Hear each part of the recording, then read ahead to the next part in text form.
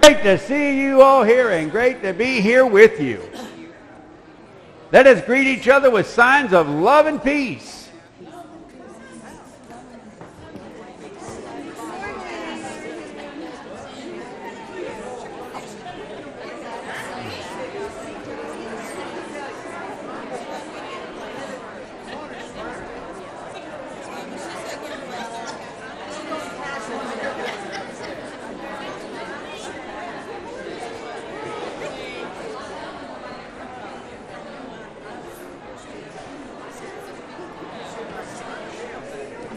How y'all doing?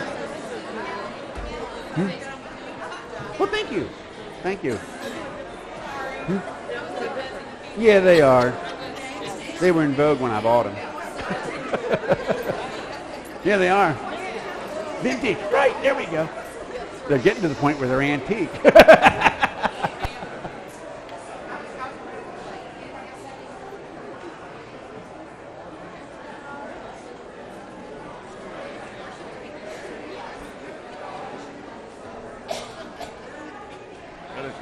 See you.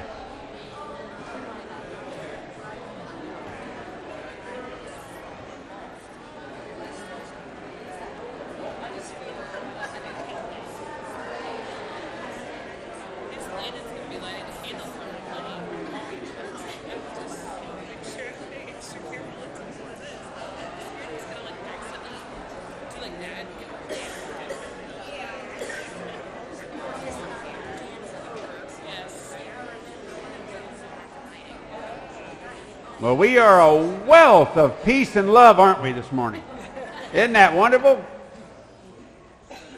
And I think we're a wealth of information, too, because we've got some announcements we'd like to share with you. And one of the first ones we want to share rests completely on me. You have in your bulletin this morning that the scripture is Luke 16:24-26. Well, that was a mistake on my part. That's not to reflect against our secretary. It's Matthew. I don't even want to know what that was. Matthew 16:24-26. I did not put it in correctly in what I gave to the secretary. But what you will hear today is the correct scripture. It just isn't from Luke. Also, in your bulletin, you have in your announcements about Kingdom Kids next week. It says in the bulletin from 2:30 until 7 or thereafter. It is from 4. It is from 4, not 2:30.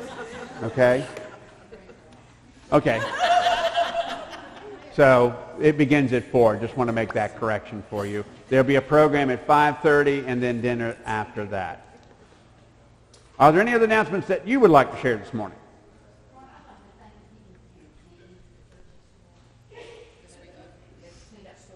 Oh, yeah. Yeah, I was not able to be here. I was teaching a class, but I want to also thank those individuals who came and helped in cleaning up the various things that got done yesterday. We appreciate it. We've needed it. Thank you so much for your time and your efforts. Oh, New Beginnings. Oh, yes, next Sunday. Next Sunday, right after worship service, we are having an opportunity of new beginnings. We're going to bless a family that is part of our church, and we want everyone to come and be part of that. It's in your bulletin, and it's been in the newsletter and so forth. Please, and if you don't know about it, ask somebody to tell you about it. It's a great opportunity for this church, great opportunity to bless someone else. Next Sunday, right after worship. Thank you. Charlie.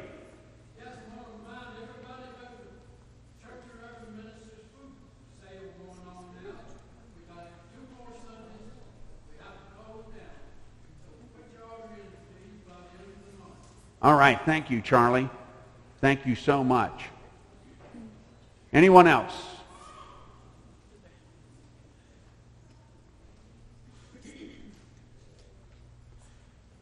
If not, let us join together in our invocation. Almighty God, every day you call us into your service, to go where you would lead us, and to do what you ask of us. But too often we cannot go because we are weighed down by our own desires, and we cannot do because our hands are too full of our own stuff. Free us from the burdens of our desires today, that we might be free to go and do what you desire for us. In the Spirit of Christ Jesus we pray. Amen. Let us take this time to meditate on God's presence.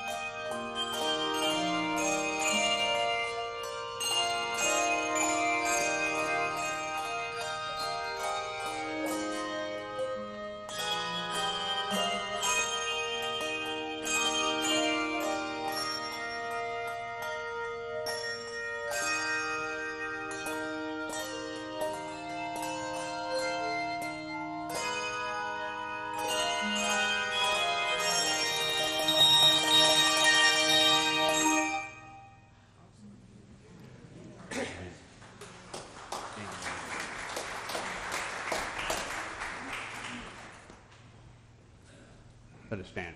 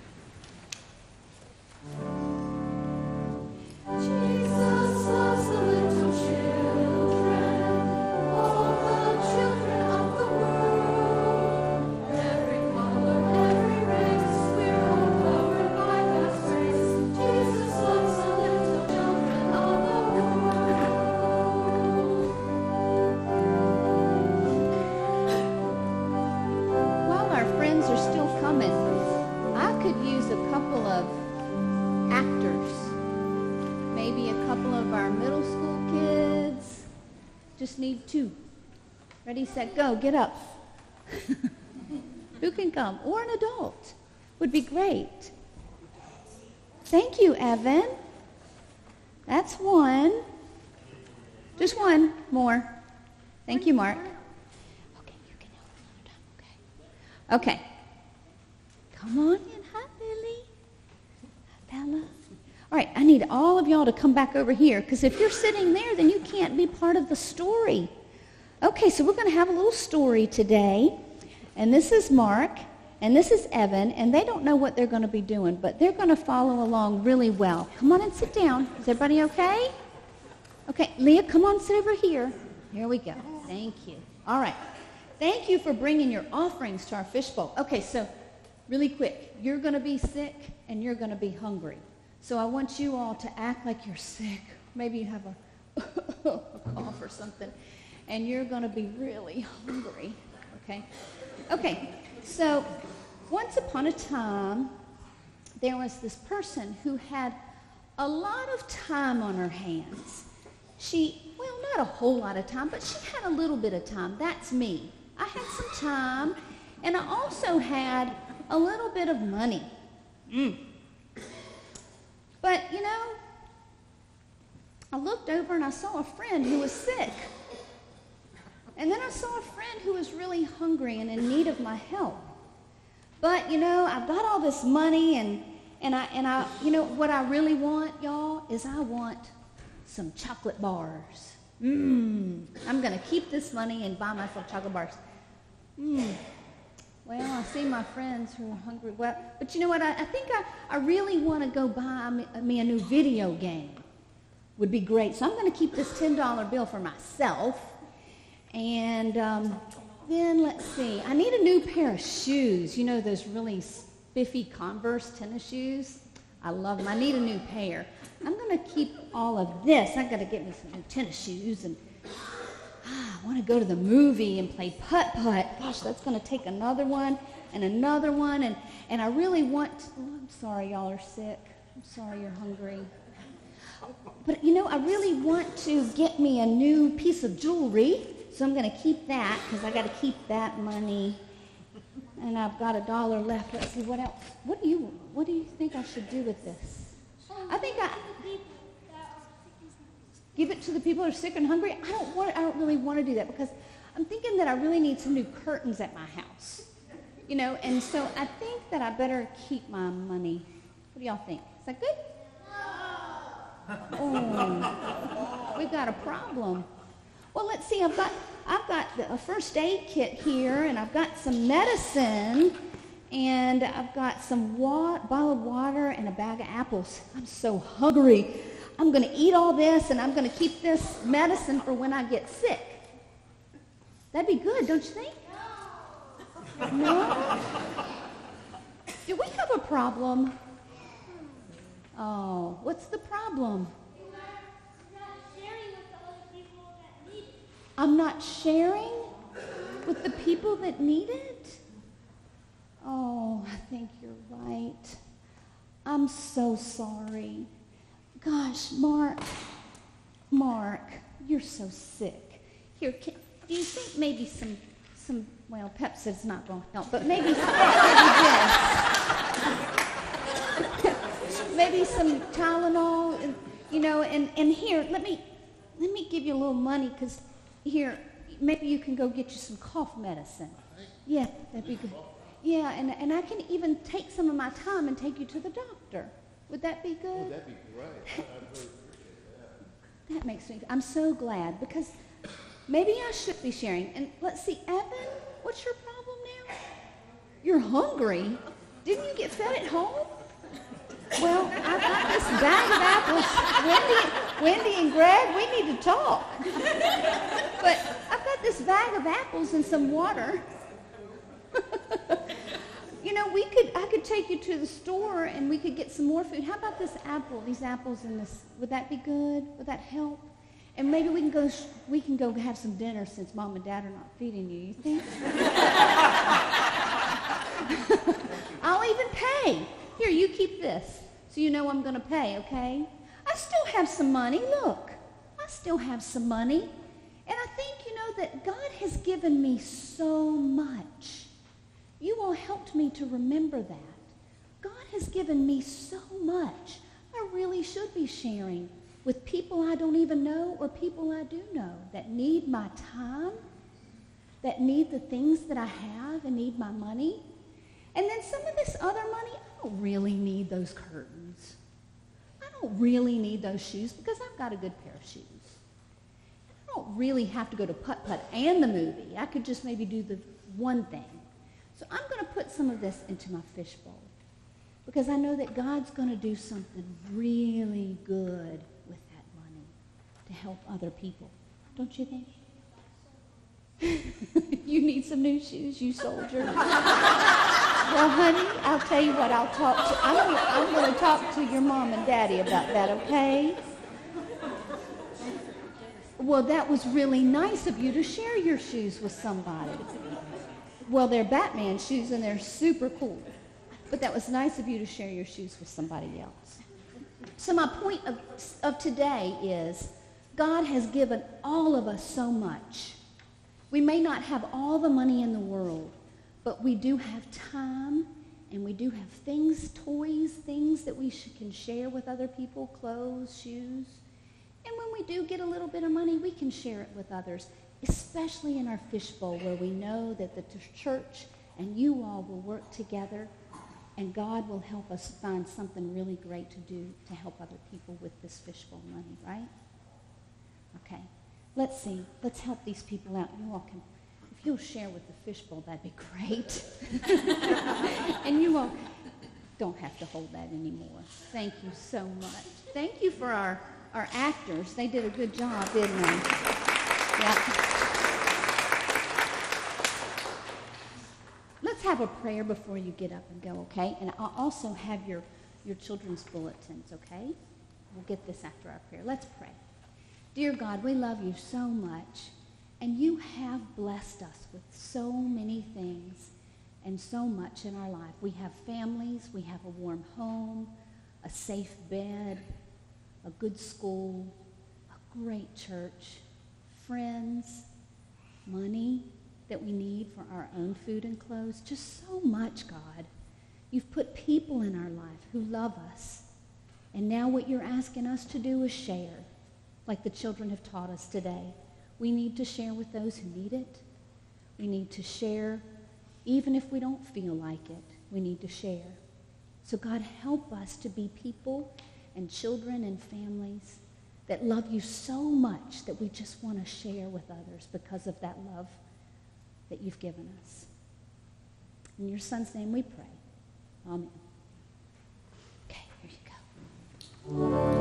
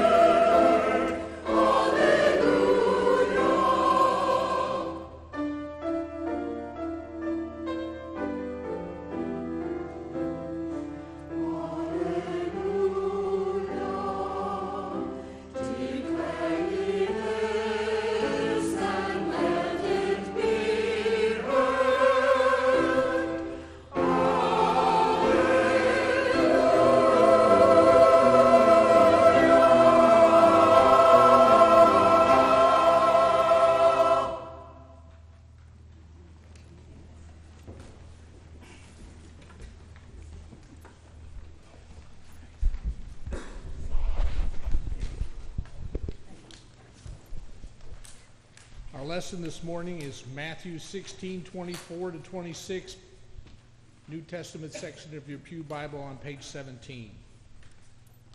Then Jesus told his disciples, "If any want to become my followers, let them deny themselves and take up their cross and follow me. For those who want to save their life will lose it, and those who lose their life for my sake will find it. For what will it profit them if they gain the whole world but forfeit their life? Or what will they give in return of their life?" This ends the reading of the texts. Thanks be to God. Oh, I jumped the gun.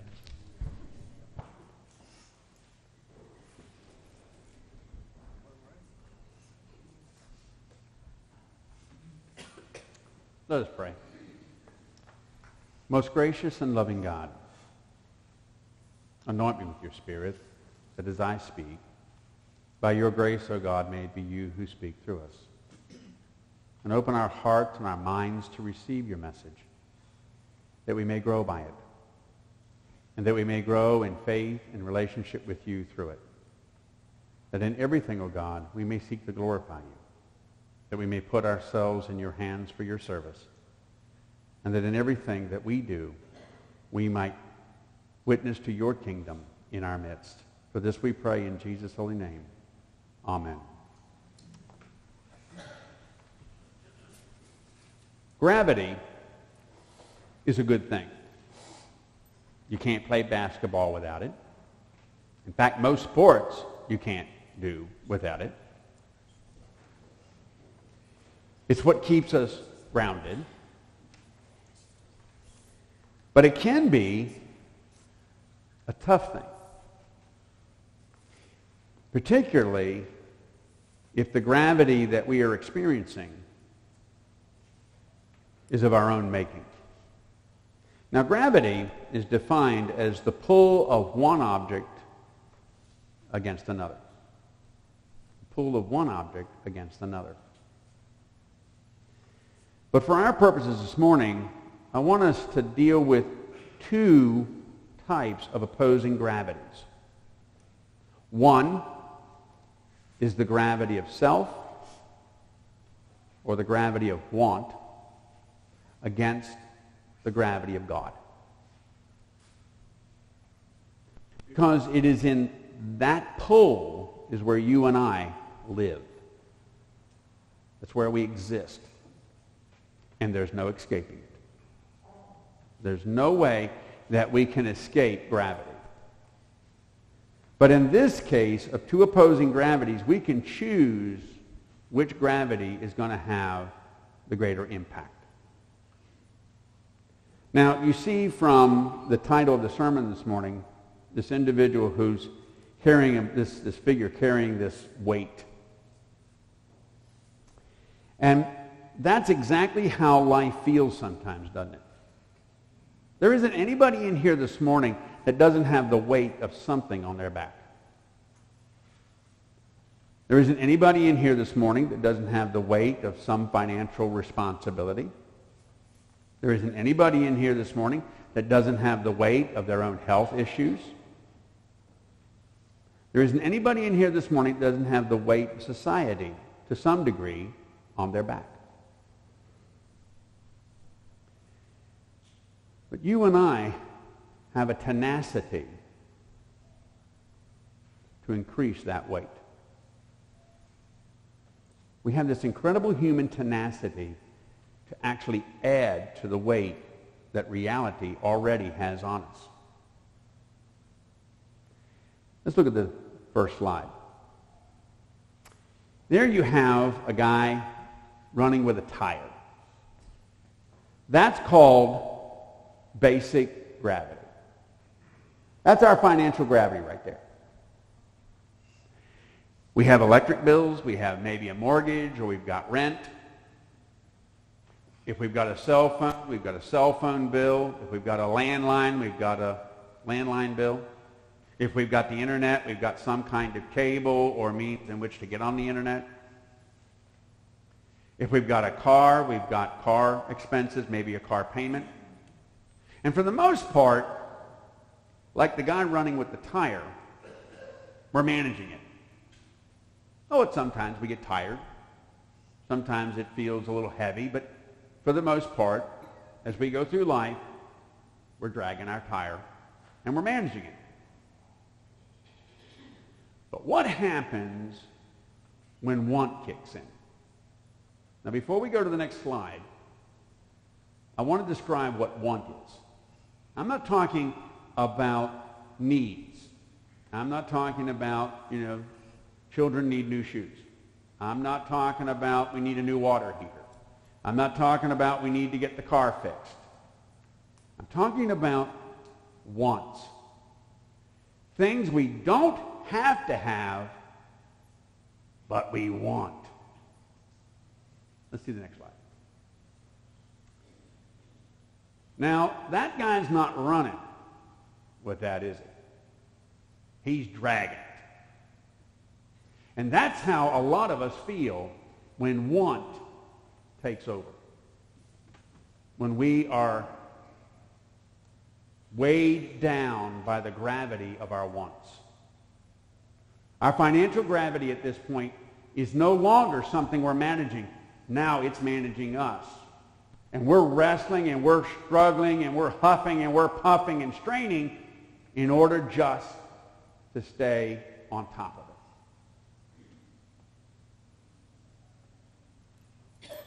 The next slide shows us what happens when we've reached the point we can't manage it anymore. Now the gravity becomes an anchor. Whereas in most times gravity helps keep us grounded and we move but we don't fall off the earth and our feet constantly come down and we're able to balance and so forth. This kind of gravity literally chains us and we can't now move outside of the circumference of the anchor, of the weight that our wants have created. The simple reality is how you get there is your purchases exceed your income. Everybody knows about the Play Now, Pay Later plan, right? It's called credit cards. I can't tell you how many times that I watch on TV where there is some agency that wants to sell us a credit card or give us a credit card. You, they just want to give it to us. When somebody wants to give you something, money, free money, it really ought to perk your ears up and go, wait a minute. But then there's individuals who basically will tell you, they'll give you a loan, a very short-term loan to your next paycheck. We have them scattered all over Lynchburg. Or then there's the individuals that all you got to do is bring in the title of your car and they'll give you a loan. I got to be honest with you. I really at this point would like to take my car title in and see what they'd give me for my car. Not because I want it, just because I'd like to see what it's worth. The reality is that once we start that, once our wants have far exceeded our income, our ability to manage it, we're no longer wrestling with debt. We're anchored by it. And what happens is what feels like an anchor where we can move around in circumference actually becomes what the next slide represents.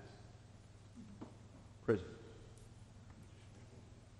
We become imprisoned by the debt that we create. Now, here's where I need to tell you a personal story. Roberta and I had been married maybe 6 or 7 years, maybe a little longer. And I got into the Play Now, Pay Later plan. Roberta did not do this. She's not here to defend herself, but I'll defend her. She did not do this. What she's guilty of is misplaced trust and ignorance. Because she had no idea how much debt we had. I did. But I didn't even understand the gravity of my situation until I got to that place. Until I got to the place where I could not see out over the debt. I was not bankrupt. and I never took bankruptcy. But I was 30 days from bankruptcy every single month. If we had one more crisis, one more thing that came, I did not know how we would manage it. Because I had maxed out 2 major credit cards and a store card. And what was interesting is that one of those credit cards, which I no longer have and won't do business with that company, kept raising the limit. And I was grateful when they did that. Oh, was I stupid?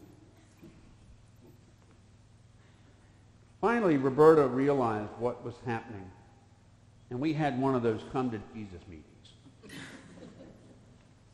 Now, I know that you all, after these last couple of sermons, are thinking that that's a regular occurrence in our house. It's not. But when we have them, we have them. And usually it begins with,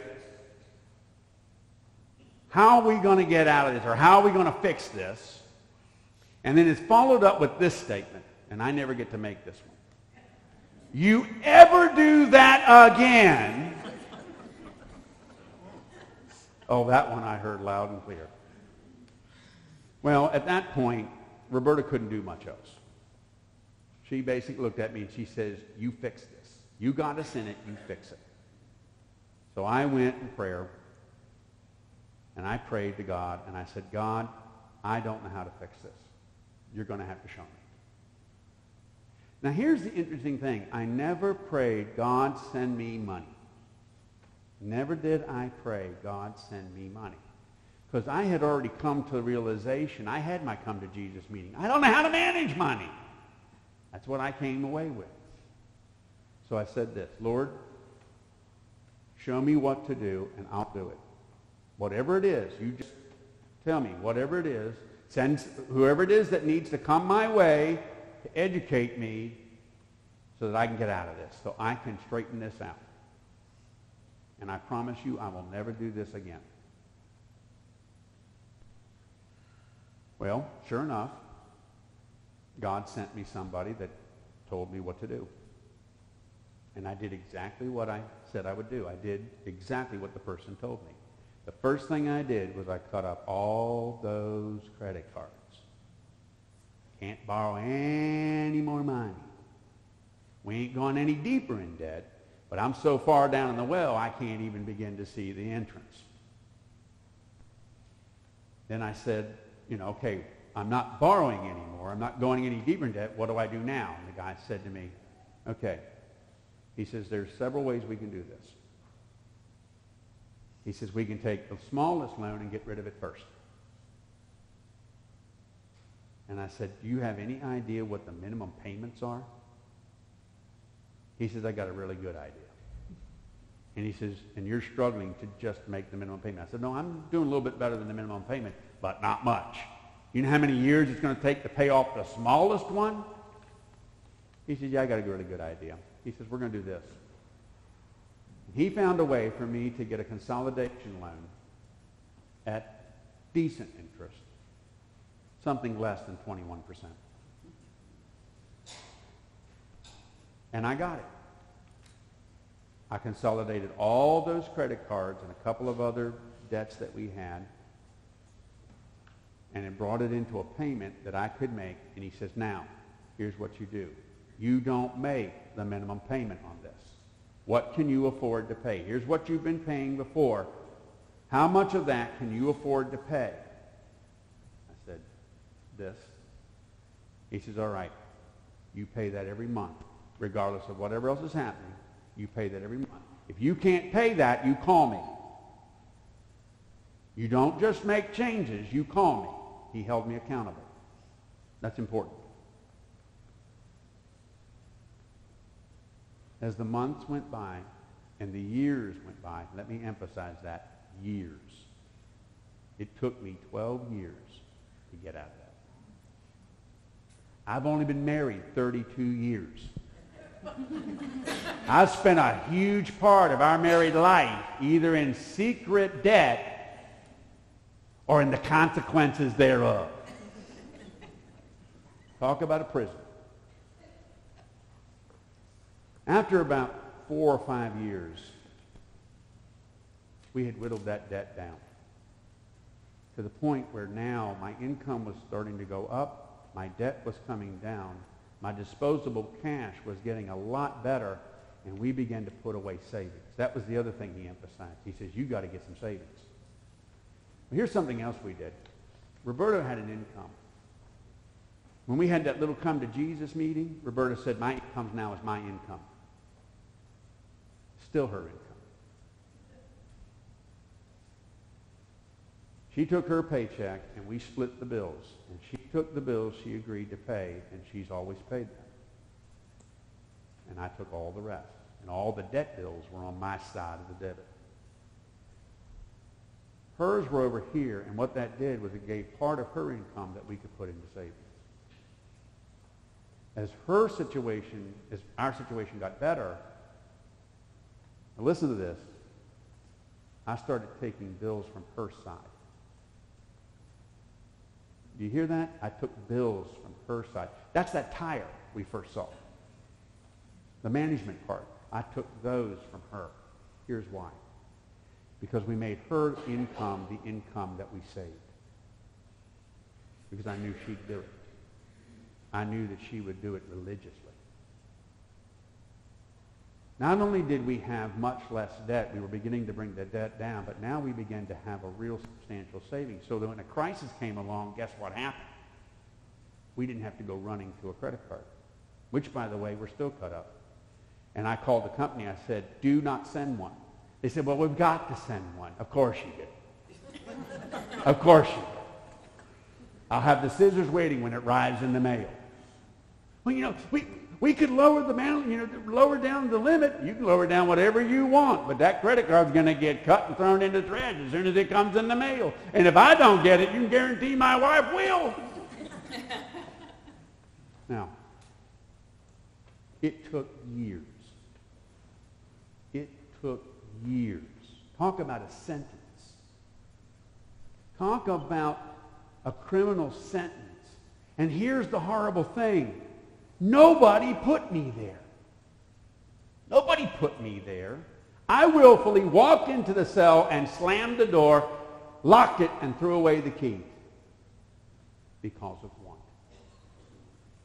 Because of the gravity of the idea that I could have what I wanted with no consequence. God wants us to be generous people who participate with him in the ministry of Jesus Christ in the world today. But how many of us in here today can't do that? Because we're in a prison of our own making. Because we have got ourselves into a financial situation where the gravity of our want literally is keeping us from being able to serve our faith. I'm not talking about just what we give to church. I'm talking about your offerings. I'm talking about literally the living of your life. Can you imagine what it was like as a minister who could not give to a charitable situation in his own church because of that prison? Can you imagine what my witness was like? Can you imagine the sermons I couldn't preach because to preach them would have been hypocritical? Now, I want you to think of yourself for a moment. I want you to look at yourself, and I want you to just center on yourself for just a moment. How many of that is true? How much of that is true for you too? How much of that is true for you too? Not because you don't have income.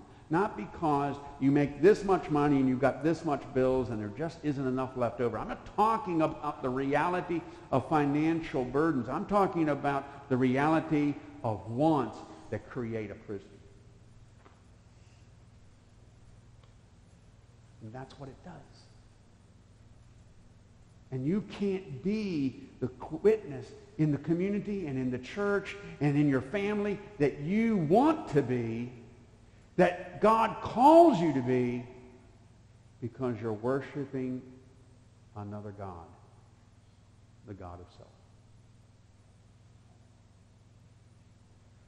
And there's no way I can stand up here today and look down on you. I know I'm high and lifted up on this stage, but literally, I can't look down on you. I'm standing here telling you I've done this. And it took me years to straighten it out. But with God's help, with a sincere and unwavering commitment on my part and staying with God and not being willing to go back on that, I got out of it. But it wasn't on my own. Every step of the way. And let me tell you, there were some wrestling matches. There were times where God said, whoa, whoa, whoa, whoa, whoa, whoa, whoa, whoa, whoa. What are you doing with that card? By the way, I got a credit card. What are you doing with that card? I was just going to get this. Oh, one thing I forgot to tell you. There were no big purchases in any of that credit card. There wasn't a single large purchase that was ever put in. It was $20 here, $30 here, $40 there. Boy, that boggles your mind, doesn't it? We had a yard sale here just a week ago, didn't we?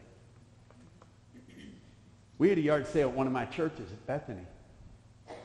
It took me 18 trips to get all the stuff out of the house that I just swore I had to have, that I put on that credit card to take it to the yard sale to get rid of. It wasn't large. So when I pulled out a credit card after I got a credit card again, and God would go, ho, ho, ho, ho, ho, ho, wait a minute, Ron. Are we going back into that prison? And I'd look at the purchase. I'd look at the card. And I'd look in the memory bank. And I'd put the card back in my wallet.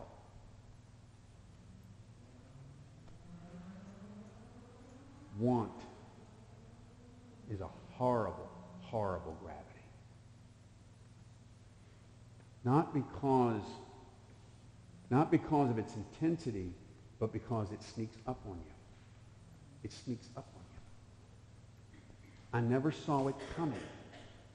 I kept thinking, hey, I deserve this. I work hard for my money. I put in all these hours and I make all these sacrifices over here. I deserve this. And it's not that much. It's just this little thing.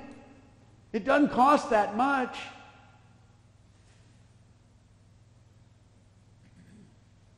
No, that didn't.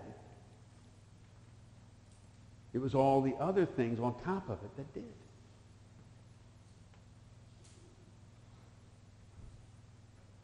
The next slide, I think, will help put things in perspective. This is the story that you heard me preach on not that long ago. It's the rich young man that came to Jesus. It's found in Matthew 19. We heard it this morning in Sunday school class. He comes to Jesus, and he's concerned about his relationship. He really is looking for assurance of his salvation. He's looking for something that will make him feel and give him the feeling that he deeply needs and desires. And Jesus tells him at one point in the interchange, if you would be perfect, sell all your possessions, give them to the poor, and come follow me. What you need to understand about that statement is that what Jesus is offering him is a chance to live completely in the kingdom God has provided. But to do that, he had to give up his kingdom of self. And he couldn't do it. He couldn't do it. It says he walked away sorrowful. He walked away sorrowful. In the scripture you heard this morning, Jesus says, what does it profit a man to gain the whole world, to satisfy all of his wants, and yet forfeit his soul?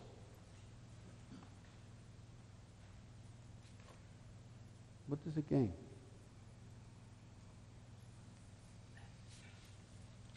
Odd years ago, that's exactly how I felt. Exactly how I felt. I had the world. but I had no peace with God.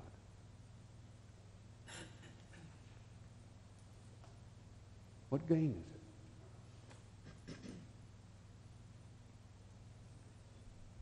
The simple reality is that God doesn't want this kind of life for any of us because it's no life.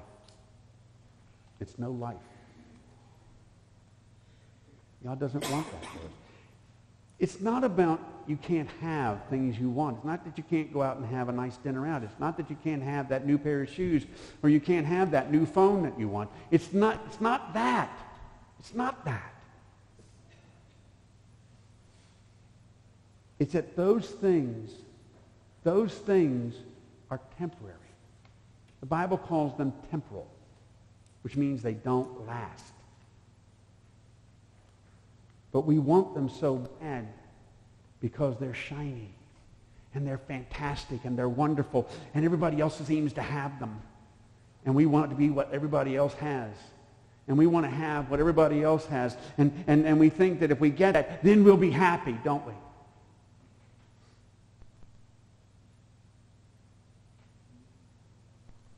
But how happy are we? Really? How happy are we? God wants to give us real happiness. And the only place you can find that is in your relationship with God. But the problem with having a relationship with God is that self's got to get out of the number one slot. And God's got to move in. And with God as number one, there are a whole lot of other things. There are a whole lot of other things that come with that bring happiness. And they have nothing to do with self. They have everything to do with God. That's the weight of want. That's the weight of want. That's the gravity that can hold us down so much. It's like living on Jupiter. Living on Jupiter, a 150-pound man would be like 350 pounds. Just to walk around would take every amount of energy that individual had for only a brief period of time before it would wear him out. And that's exactly what it's like when you get into that kind of condition with your wants. You're under that kind of gravity that eventually you just can't move. Let's look at the last slide. That's what God wants for us. Freedom. You see the individual standing there, their arms outstretched and the chains hanging down? That's to symbolize the reality that we live in a world where we have the burdens of reality on us. But they don't bind us. They don't bind us.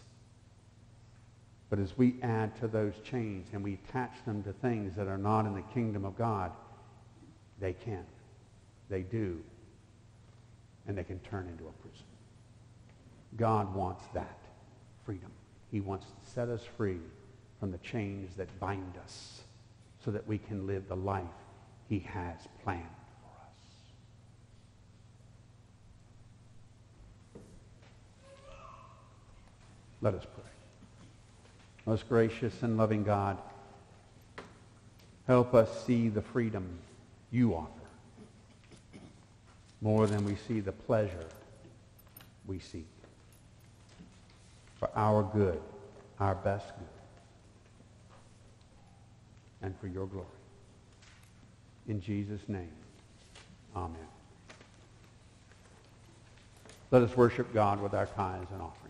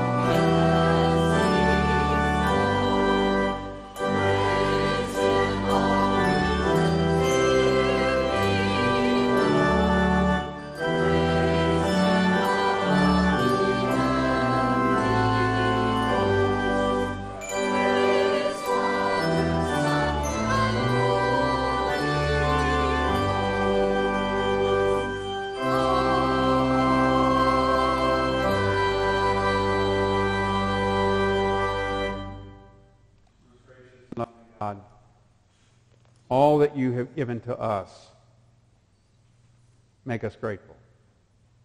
But receive this which we give back to you for the service of the ministry of Jesus Christ and for the work of your kingdom. And make it flourish. That we, O God, may continue in your service. For this we pray in Jesus' name. Amen.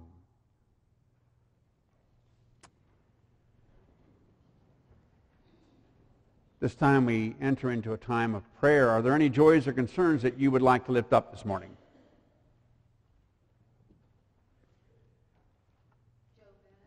Yes. Thank you.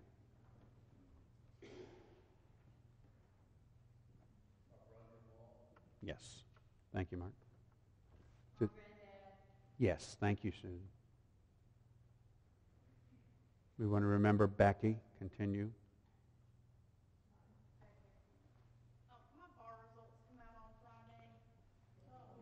You are very much in our prayers and remain in our prayers. Thank you, Brittany. And by the way, we're praying for celebration. Anyone else? Let us go to the Lord in prayer.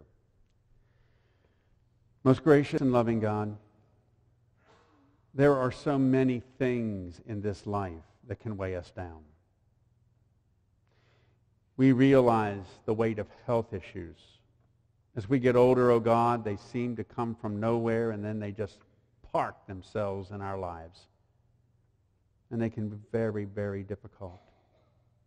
So we pray, oh God, for all the individuals who are weighed down with circumstances of health, sickness, injury, recovery. We also pray, oh God, for those who are dealing with loss, those who are grieving the death of a loved one. That's another weight that life can throw at us and can be very hard to deal with.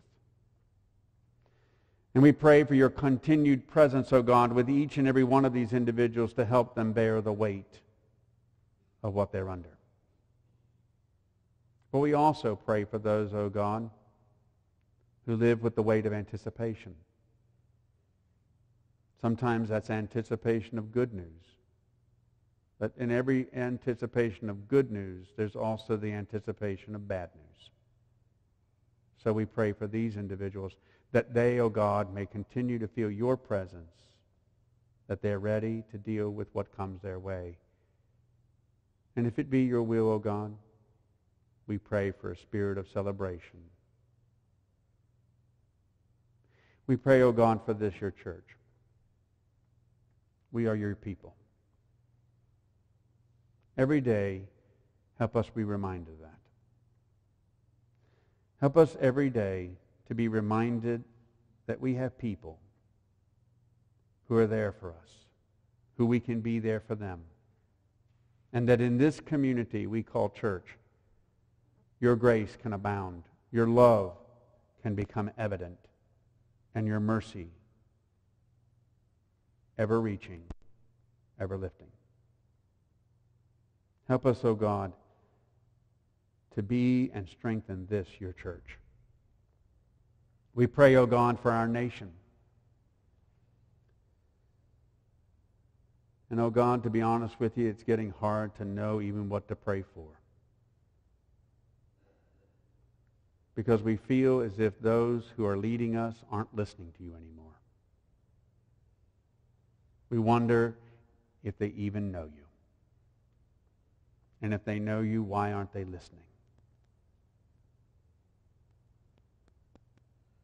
We pray for our nation. Make your wisdom prevail. Teach us your will. Show us your way. And give us the strength to walk in it. And help us always, O God, to be drawn and abide with Jesus, the Spirit of Jesus, which is there for us every day. And help us even now to pray from our hearts that prayer which he taught us to pray. Our Father, who art in heaven, hallowed be thy name. Thy kingdom come, thy will be done, on earth as it is in heaven. Give us this day our daily bread, and forgive us our trespasses,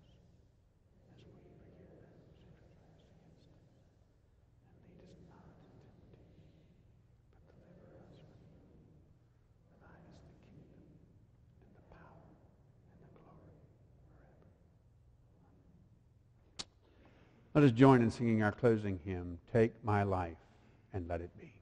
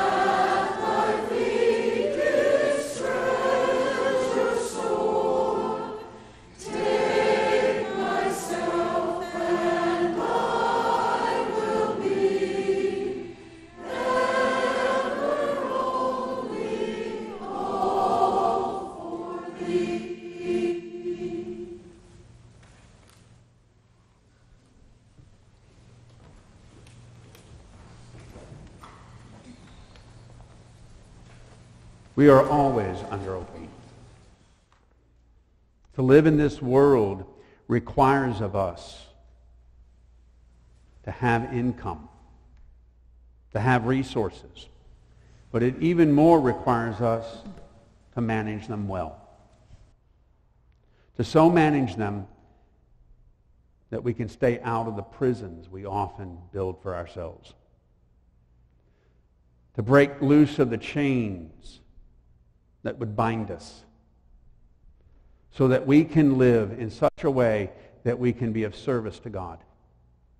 That we can live in such a way that we can live as brothers and sisters, neighbors and friends to each other.